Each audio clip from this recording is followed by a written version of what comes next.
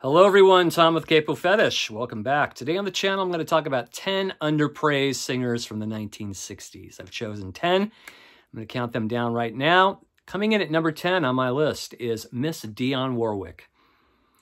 I got to tell you, from just a personal opinion here, I think the axis of Burt Bacharach, Hal David, and Dionne Warwick produced some of the greatest pop singles of the 1960s.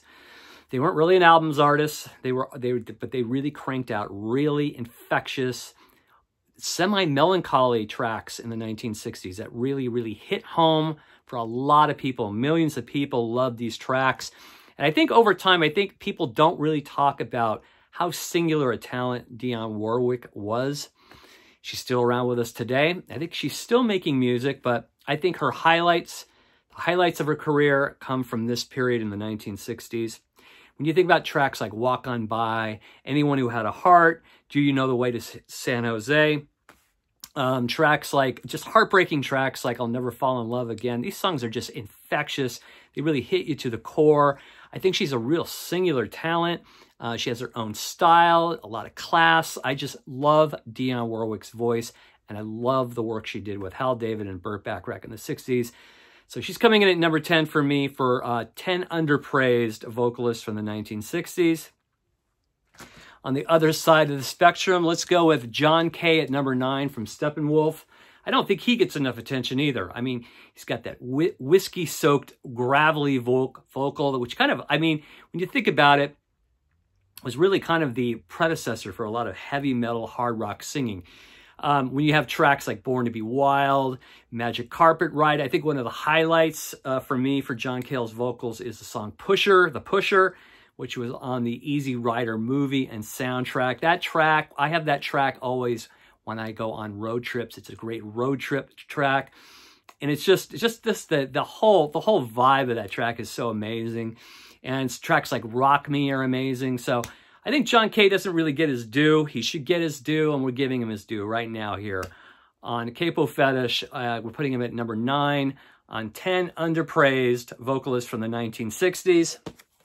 Coming in at number 8, Felix Cavallari from the Rascals, also known as the Young Rascals. This guy really had a real distinctive voice, full of hits in the 1960s. Of course, he was trading off with Eddie on vocals here and there, but I think some of the best Rascals tracks, like Lonely Too Long, Good Lovin', Come On Up, with Felix at the helm, are some of their greatest tracks. Just very soulful, fantastic. I saw a reunion of these guys, I think about 10 years ago, I believe it was, at the Greek Theater. He was still in fine form. The whole band was still there, and it was fantastic. So I'm going to go with Felix Cavallari from the Young Rascals, the Rascals, coming in at number 8. Coming in at number 7, I'm going to go with John Sebastian from the Lovin' Spoonful. Though he's not really like this powerhouse vocalist, I think he has the most nice, mellow, earthy tone to his voice. Everything he sings is just, it's just uplifting. It lifts your spirits. All the Lovin' Spoonful hits, all the incredible album tracks. John Sebastian, so underrated in general as a songwriter as well.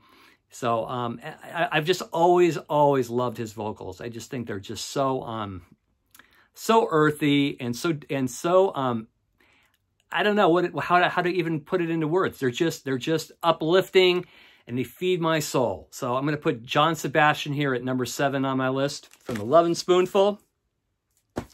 Coming in at number 6, a guy that's sung some of the most incredible songs in the history of pop music. Good Vibrations.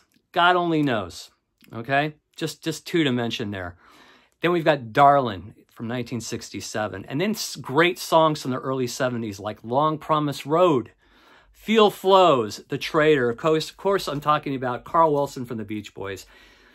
Right alongside Brian Wilson as the best voice in the Beach Boys. Has an incredible falsetto, just like Brian Wilson. He has a lot of soul to his voice as well. He can sing softly. He can be a little more gravelly, a little more loud than Brian Wilson. I think not enough people talk about Carl Wilson's voice. It is one of the most amazing, beautiful things ever. And his voice, especially from like the mid-60s, probably about 67 onward, he's on a lot of great Beach Boy tracks, which I just talked about. So I'm going to put Carl Wilson here at number, where are we at? Number 6 on my list of great underpraised singers from the 1960s. Coming in at number 5, a guy, I mean, here's a guy that came out of the British invasion. I think he's overshadowed by people like Jagger, Roger Daltrey, Steve Winwood. But I'm telling you, I think Eric Burdon is one of the greatest vocalists of the rock era. And, you know, of course, the Animals, they weren't really an albums band, but God, were they an amazing 60s singles band. I mean, just single after single after single, just amazing, starting with House of the Rising Sun. Then you got It's My Life, We Got to Get Out of This Place. Then you've got like more mid-period stuff like When I Was Young, which is so effective. And his vocals, I mean, they're just so like, obviously they come from a blues perspective. But, and he puts that kind of pop element into the vocals. But, you know, once they started going kind of more psych, his vocals even got even better, I think, with like Sky Pilot and the song Monterey about the Monterey Pop Festival and on and on. I mean, they have just an incredible amount of great singles, and they are amazing singles because Eric Burdon is singing these songs. And I don't think he gets enough credit. I think he's one of the greats of all time. I mean, let's listen to that vocal on House of the Rising Sun from 1964. That really kind of says it all. Incredible stuff here. Eric Burdon coming in at number 5 for me on incredible, underpraised singers from the 1960s. Coming in at number 4 is a guy that never really found huge success. He was kind of looked at as a one-hit wonder in the early 70s, but he had put out a good handful of stellar albums in the late 60s. One of them being this album. I'm talking about Lee Michaels, Hammond B extraordinaire, incredible soulful vocalist. This is his second album, Recital, which features a lot of harpsichord on it. This is probably more his pop-oriented record. There's a track on here. It starts the album off called If I Lose You, which is absolutely stellar. It should have been a huge single. This whole album is just full of stellar cuts. There's barely a bad track. I think there's one track on the end of side 2, I believe. That's not very good. But overall, one of the great late 60s albums. And then his third album, just titled Lee Michaels, which features just him on Hammond B with drummer named Frosty, is really amazing too. There's a cut on here where he does, his version of Stormy Monday is one of the best versions I've ever heard of Stormy Monday. Listen to that vocal on that track. Pull that track up on YouTube and you know what I'm talking about. It is absolutely a powerhouse vocal, especially the keyboard work too. It's really, really cool. There's a song on here that was kind of maybe a mini hit called Heidi High. It's kind of a good sing-along track.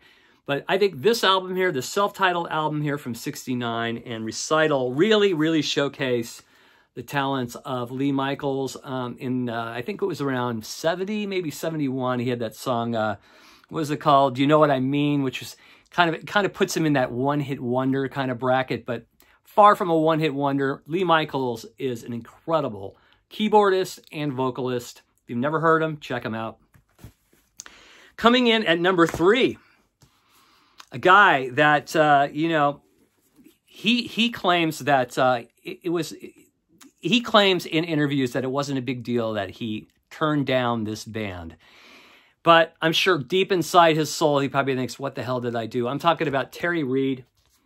Of course, he was asked to join Led Zeppelin as lead singer, but he turned it down for a solo career. Now, his solo career never really took off. He has a lot of admirers. A lot of musicians love him, but I think the widespread appeal isn't real distinctive. A lot of people don't really know who Terry Reid is. If you've never heard Terry Reid, check this album out. This is his first one, Bang Bang, You're Terry Reid on Epic Records.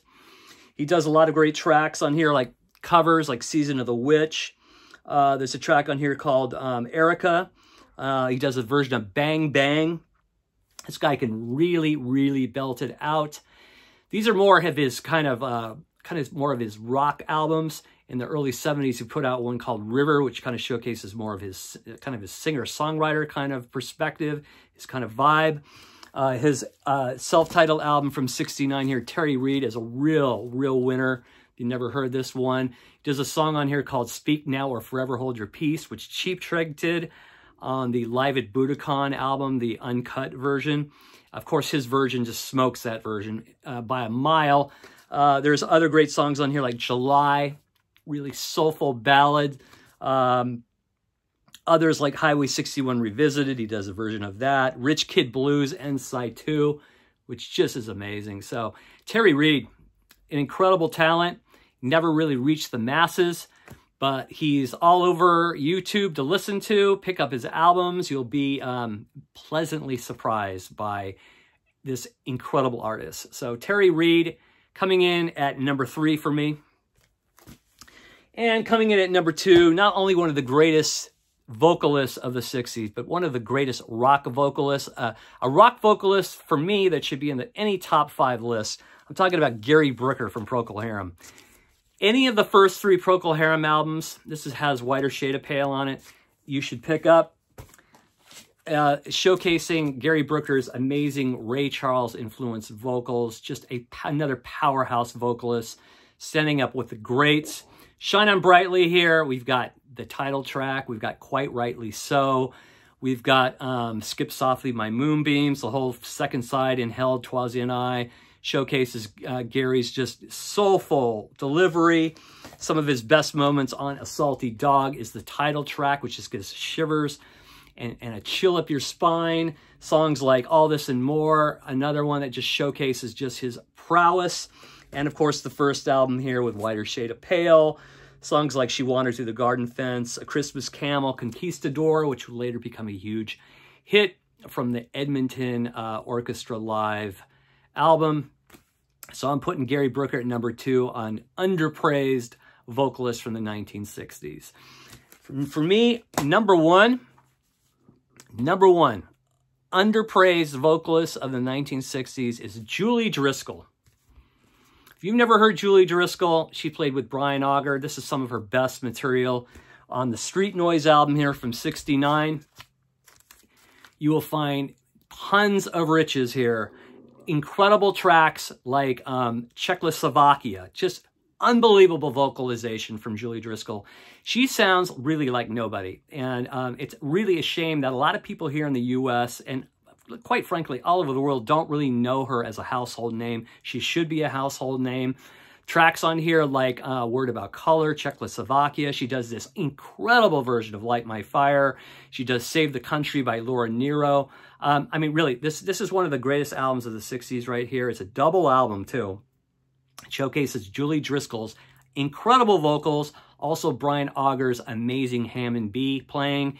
And there is really just not a bad moment on this album. She did have a hit in the 60s, 68, I think, of this Wheels on Fire, written by Dylan and Rick Danko, but or was it Richard Manuel? I'm not sure. But anyway, that was sort of a hit.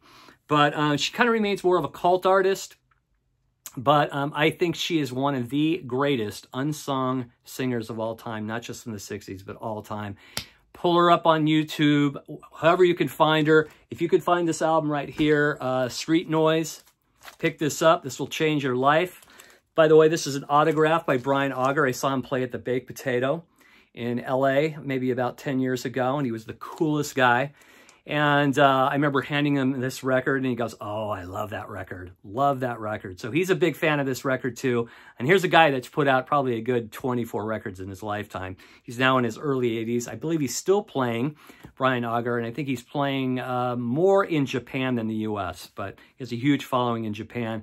But anyway, that's enough of my ranting. If you can, listen to Julie Driscoll. I think she's fantastic. Those are my 10 favorite unsung, underpraised singers from the 1960s. Do you have any more to add to the list? Please put them in the comment section. As always, thanks for watching, everybody. I really appreciate it. If you haven't subscribed, press the subscribe button if you dig the content. And we'll see you soon. Take care, everyone. Bye-bye.